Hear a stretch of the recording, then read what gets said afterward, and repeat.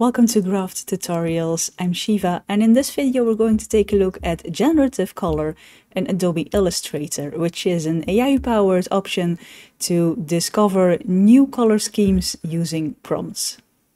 So as you can see, I already have several vector images ready. I copy-pasted them so we can have our original and try out some of the generative color options. Generative color only works with vector images, so be sure you have a vector image. If you want a PNG transformed into a vector image, I have a separate video on that one, which I will link in the description, and I will place a card in the video.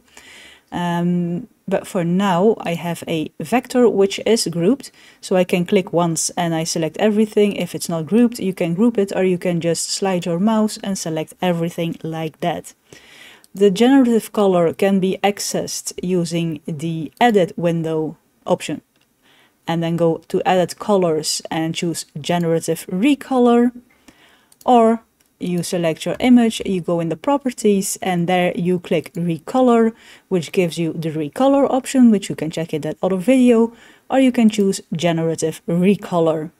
And here you have the option to use a prompt, and you have some sample prompts with which Illustrator provides you. So let's start with a sample prompt. I'm going to try the dark blue midnight. And when you click the sample prompt, Illustrator will start to generate and give you color schemes which it thinks are dark blue midnight. And then you can click that, and then your image or your vector transforms. You can also press generate again, and then it will regenerate the prompt you just gave it, in case you weren't happy with the options it provided you. And then you get other sorts of schemes. But now let's try this one, recolor, maybe one more sample prompt, the lavender storm. Sounds interesting. And it is quite interesting. Okay, now let's try to make a prompt ourselves. What are we going to say? Summer. Let's try just summer and see what it does.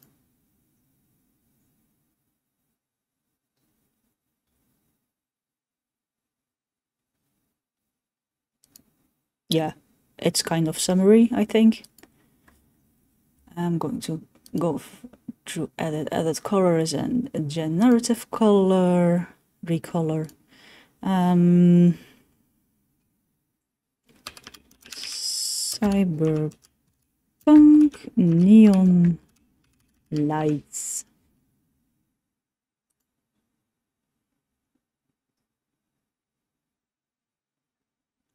That's kind of cyberpunky, I guess.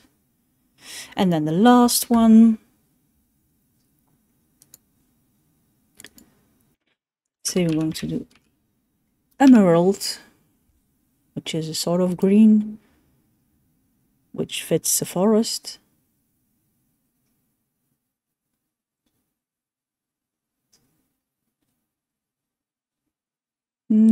Try again.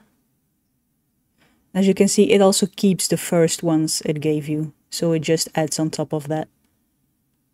And let's pick this one. But yeah, we can keep going on like this. We can try all sorts of prompts. AI prompting is something unique on itself. So be sure to check out how to prompt to get what you are searching for.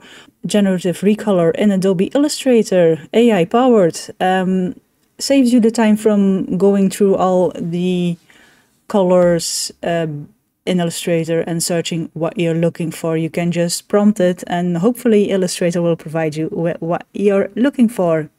So that was it for this video, a quick tutorial on how to use the Generative Recolor in Adobe Illustrator. Be sure to let me know in the comments if you like this video. Press the thumbs up button if you did. If you want to see my future work, maybe also press the subscribe button. But for now, stay creative, and I hope to see you in the next one.